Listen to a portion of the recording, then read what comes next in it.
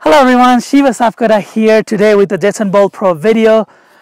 If you are not been following my channel, or if you're new to my channel, I make technology videos covering Tesla and other technologies including e-bikes, and I've been doing a lot of videos on the Jetson Bolt Pro, the folding electric bike from Costco that costs $299. And a couple weeks ago, I made a video about how you can replace the battery on this bike, and a lot of you requested I look into a more affordable battery that does not cost $150 that the manufacturer charges for a new battery on this guy. So I started looking into more affordable battery, and last week I posted a video about how you can install two batteries on this bike. So not only just the stock battery that you have, but add a second battery. And this battery that I found in eBay for about $100, it seems to be working really well. And when I did that video, at the end of the video, I promise you all that I would make a follow-up video covering this battery, tell you all about the range, what I think about the battery, does it heat up the bike, the performance, and so much more. So today's video is going to be just about that. I do not work for, or I am not being sponsored by Jetson, but since you all have been supporting my channel so much with your subscriptions, your likes, your share, and your very, very kind words, I am humbled, I am honored, and I want to continue bringing all of these cool accessories and upgrades to the Jetson Bolt Pro bike so that I can continue to make your Jetson Bolt Pro ownership better and easier. So keep asking those questions, keep interacting with my videos, and together we can take this channel to the next level. Before I tell you all about this battery, there seems to be a common question that I get. It is the confusion between voltage and amp hour. What do they mean, and what should I choose for this bike? So for voltage, think of voltage as a horsepower in your car. Higher the horsepower, the faster the car is going to go. That is the same thing with voltage in an e-bike. So let's say this bike is 36 volt, but if we have a 48 volt battery, the bike is gonna go faster and it's gonna be more powerful. But keep in mind that you have a controller in the bike that is probably going to limit your speed and power. And in some case, using a 48 volt battery for a 36 volt battery rated bike, it could burn your controller. The amp hour on this original battery is 6 amp hour versus there's 10 amp hour on this battery. What does that mean? What it really means is think of amp hour as a gas tank in your car. Bigger the gas tank on your car, more fuel is gonna hold. That means you are gonna be able to go farther distance using a bigger gas tank. It's the same thing here in the e-bike. Is this battery has more amp hour, that means you're gonna get more juice. That means you're gonna get higher range using this battery versus that battery. The nominal volt, or often referred as an average volt for this battery, is 36 volt. Even though it's a 36 volt battery, to maintain that 36 volt throughout your riding experience, it needs to be higher in the beginning. So at full charge, this battery reads about 42 volts.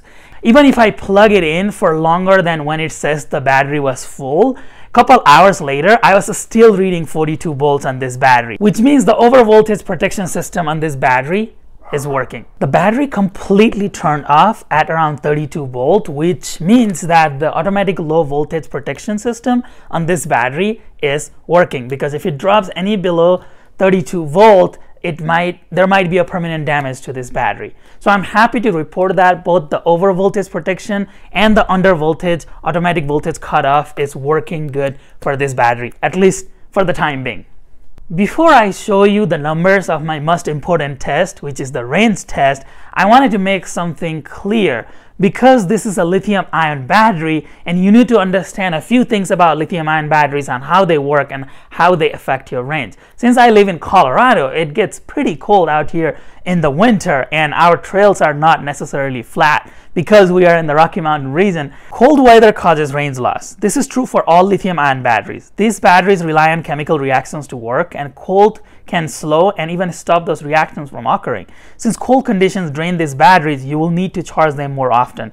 Since my tests were conducted in cold weather below 50 degrees, the range will probably be a lot lower than what you might get if you are in a warmer area. Hills and slopes causes your bike to work harder, thus draining your battery faster and giving you less range overall. riding against the wind will also make your bike work harder and you will lose range because of that. Finally, the rider's weight affects your range significantly. So higher the weight, lower range you're going to get because the motor is working really hard to power and then is draining a lot of battery by doing so. So here are the details of my range test. I conducted 2 different tests, 2 different times. Both were kind of in the cold weather, but one when the temperatures were in the high 20s, and the other test that I performed when the temperatures were in the 40s. I started my test using the original battery on the Jetson Bolt Pro on both times, and then whenever this battery died, I plugged in this battery and did my test. So I'll be able to give you the numbers on both of these batteries. The first test I performed was a trail nearby my house. So I started in this particular location and I took the trail all the way until my Jetson battery completely died. I was riding against the wind and the temperatures were cold and the elevation kind of changed throughout the bike trail that I was taking. So it was understandable I wasn't going to get what the advertised range is for that battery. So when the battery completely died, I got about 8.39 miles. I know the max advertised range is 15 miles for this Jetson battery, but keep in mind what I told you earlier about the cold weather, slopes, rider's weight. The numbers are gonna be a lot better in the summer. Anyways, when the battery completely died, to keep the test consistent and the environment kind of consistent, I just had my wife pick me up from the location that the battery died, and then we drove all the way back to my house and I started the test again using this eBay battery. So I plugged this in and then I took the trail again. And to my surprise, I was able to get at the very end of the trail where the trail just ended, and I was able to make a loop and come kind of a halfway back to my house, which was really awesome. So at the end, when all of this happened, when the battery died, it didn't just die.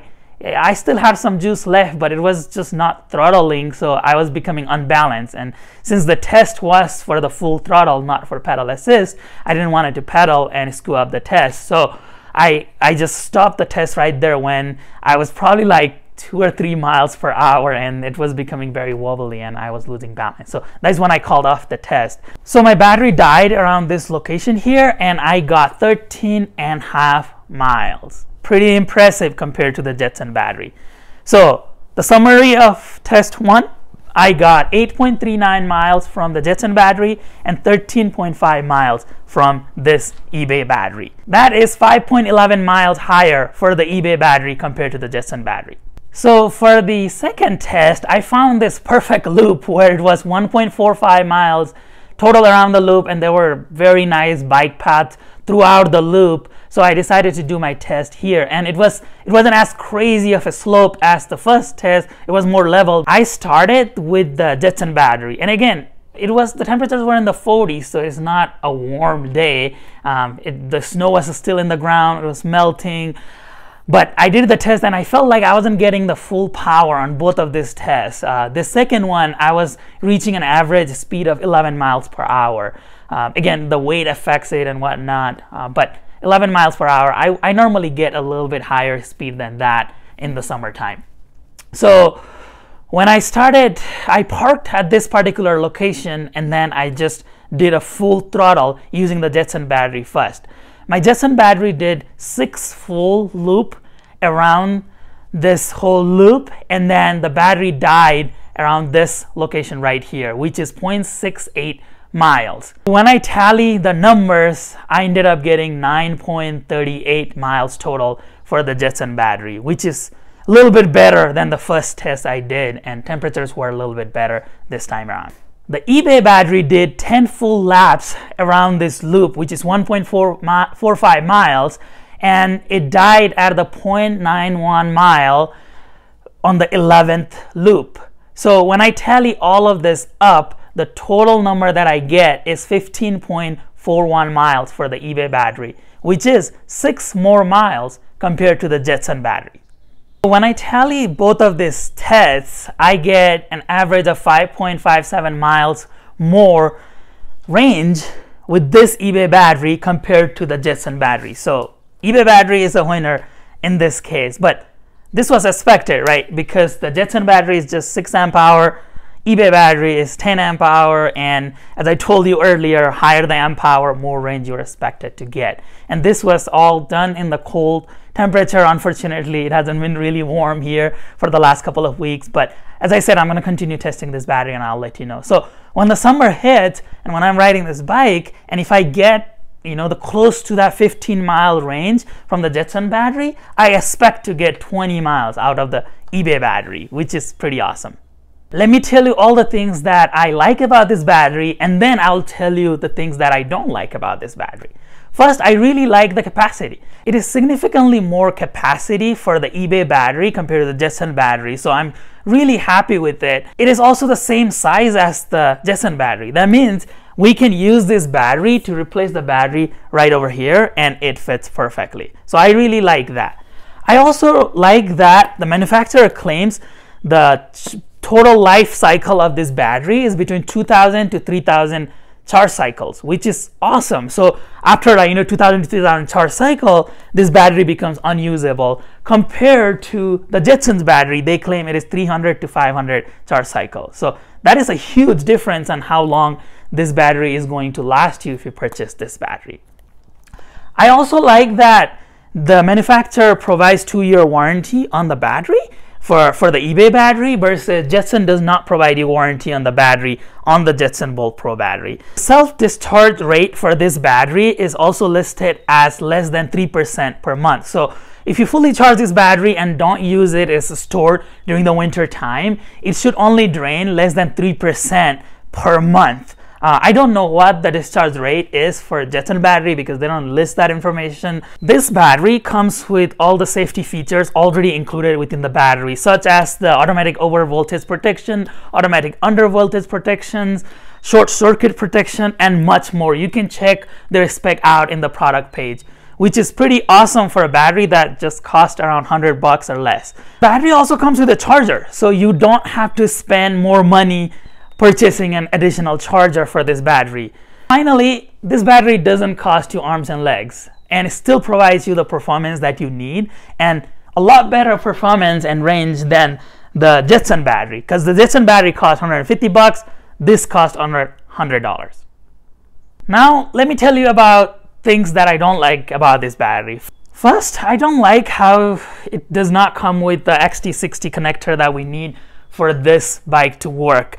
And I wish there was an option for us to add that connector built in so that you don't have to figure out what to do. The same thing goes for the charger. I wish it came with the SM connection instead of this charger that is built into the battery. That would solve a lot of problems when you are trying to just replace the battery here. If you don't want to do a dual battery, if you just want to replace this battery with this battery, it would be nice if it came with the SM connection and XT60. And as I showed you in the last video, you can just purchase a Dean's T plug connector to a XT60 connector from Amazon. I'll put a link down below for that. But if it already came with this plug, it would make life much easier. I also don't like how this battery does not come with a sort of a hard shell like the Jetson battery does. It would help with mounting options, so we don't have to figure out an additional hard shell connection. I mean, this is pretty typical, so I'm not blaming this on the manufacturer for not putting a hard shell connection, but the original Jetson battery, as you saw in my previous video, had a more of a hard shell outer cover, which makes it easier to mount outside. And those were honestly the only 2 things I don't like about this battery. Everything else is perfect. I absolutely enjoy riding on this battery and getting that extra range. For its higher capacity, longer battery life, decent performance, and an affordable pricing, I highly, highly recommend this battery. I'm going to put a link below so that you can check this battery out. I'm going to continue testing this battery, and I'll bring a video to you guys, periodically letting you know how this battery has performed and what the long-term ownership of this battery is going to be. So far, it has been great. Comment below what you think about this battery, or if you have any suggestions for future videos in my channel. I know that a lot of you have asked for me to look into a new controller. That is definitely on my mind, and I have been looking into some of the controllers. So if I do decide to purchase a controller and do an upgrade, I will for sure bring a video detailed step by step on how to do that. So Now would be a good time to subscribe to my channel if you haven't already done so that you don't miss that video or any other video to my channel. I also ordered a DP/DT switch so that I can go between these two batteries easier, so that, you know, one battery dies, I can just flip the switch and then the other battery will activate. I haven't worked on it yet, so I don't know if it is going to work or not. We have to figure out the correct amperage and whatnot, but as soon as I figure that out, I'm going to make a video showing you all how you can do that to your battery. There will be a lot of videos on this bike in the future covering different aspects of the bike, modification, accessories. I am going to make another accessory video here very soon, adding more accessories to the bike. Hope you and your family are staying safe and healthy. Until next time, namaste.